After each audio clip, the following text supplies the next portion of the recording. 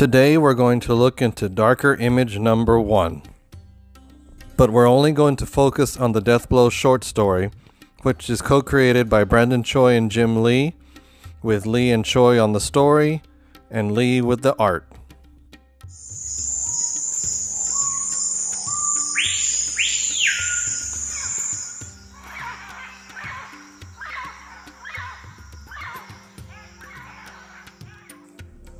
A lone riverboat captain navigates the waters of the jungle while his mysterious passenger preps down below.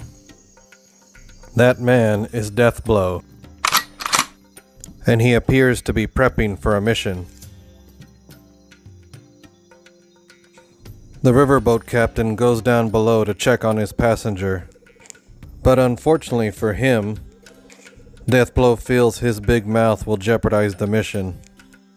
So Deathblow decides to do what he's best at.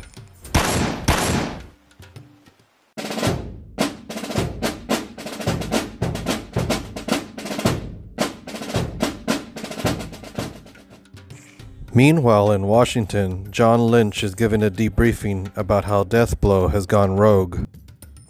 The man's name is Lieutenant Conrad, and Lynch mentions that he and Deathblow served on SEAL Team 7.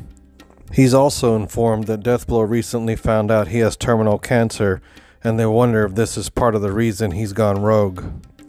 Because it appears that Deathblow's target is a well-known drug lord that the American government cannot allow to be killed because of his political importance. So as Conrad heads out with a team to intercept Deathblow, back in Washington, John Lynch and security czar Craven discuss the necessity of this mission. Craven reminds Lynch that as unpleasant as this is, it's part of their job. And there you have the Deathblow short story from Darker Image number 1. This was one of those early Image comics that was always infamous for me.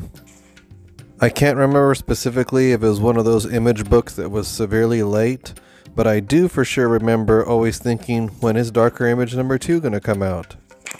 But of course, as an adult, I'm pretty sure that was never the plan.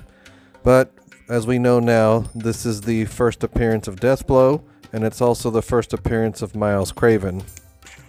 And I found it interesting how John Lynch referred to it as SEAL Team 7 instead of just simply Team 7.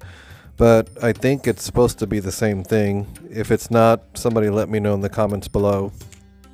But anyway, I hope you guys enjoyed the video. If you do, be sure and hit like, and be sure and subscribe, because I'm going to continue to hit all the older Image stuff for Wildstorm, as well as some of the sporadic new stuff that comes out. Until then, we'll see you next time.